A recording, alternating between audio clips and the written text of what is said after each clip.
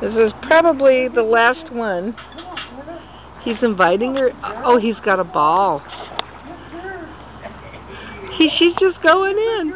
You know, the first time we put her in, and then there were 3 or 4 times that we had the leash on her and I was holding the leash, but I didn't pull her in the water. She just chose to come.